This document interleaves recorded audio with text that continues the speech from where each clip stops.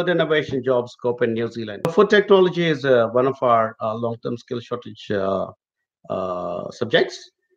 And just before I got onto this live session, I was speaking to somebody called Radhika on another platform, and she was sharing her background, and she had a fantastic background, and she had a very interesting mix of food technology as well as environmental science. And I was telling her, we will absolutely value you here in New Zealand, and we would love to have you here in New Zealand because food technology is got very good scope, and so does environmental science. And but food technology also because we have a massive dairy industry here in New Zealand. We have a big wine industry in New Zealand. We have a lot of exports of fish and beef and poultry and various other meats. So the food industry and fruits and vegetables, there's like so much of produce coming out of New Zealand. So the food industry is massive here, and a lot of it is export oriented, because of which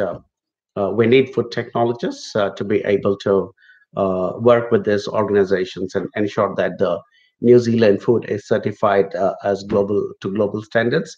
So yeah, absolutely good scope, and I can think of at least half a dozen of my ex-students and clients who have done a course in food technology and then got on to get very good careers in food technology and got their residency as well. So yeah, perfect.